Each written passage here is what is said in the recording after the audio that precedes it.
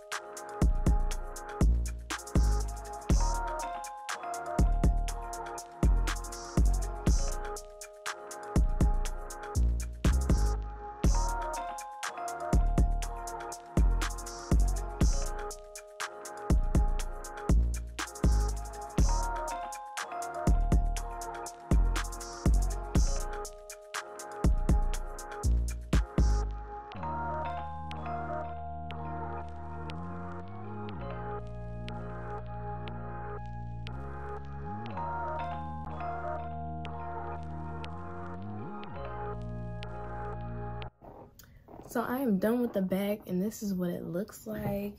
And honestly, y'all, I just feel like this is gonna be bomb. Like, it already looks good, and I'm not even done with the front. Like, I haven't even started on the front actually. So yeah, we're just gonna have to finish this out, and then I'm gonna put some mousse on it, and then I'm gonna go to the hair store, buy me some jewelry, and then that's gonna be the finished look. That's gonna be all she wrote.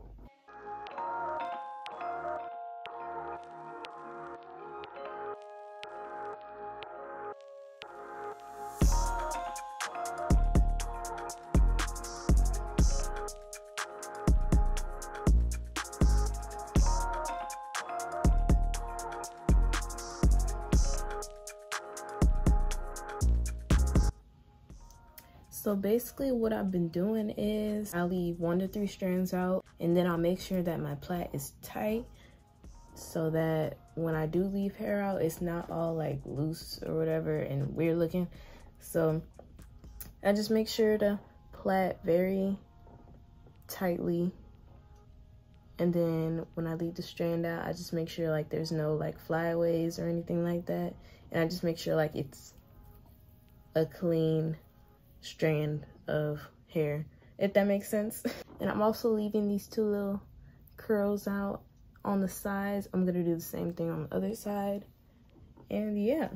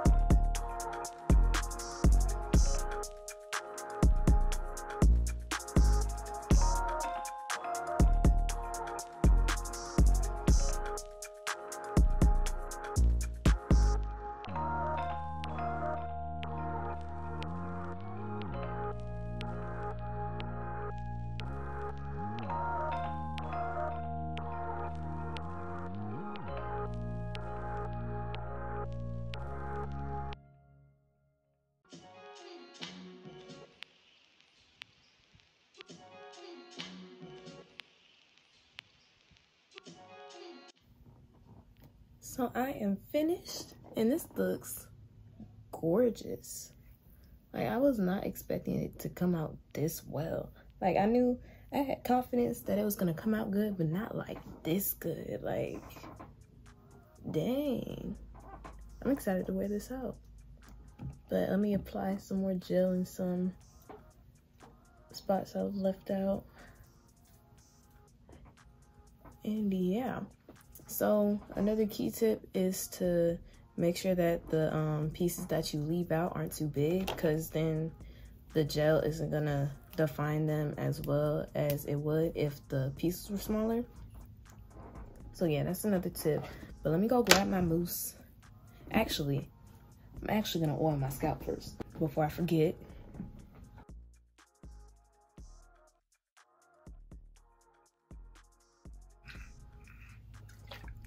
Okay, now I'm gonna get my mousse. And then the mousse is just gonna put it all together, y'all. This mousse right here that I can get from literally anywhere, like Walmart, beauty supply store, it doesn't matter. It's probably gonna be in there. And I'm gonna shake it up real good. And this is just meant to set it and lay it flat. And I'm gonna use a lot, heads up. Oops. This is my favorite part. Look at that, look how the mousse is just laying it, bro. This is why I love this part, because the mousse just puts it all together.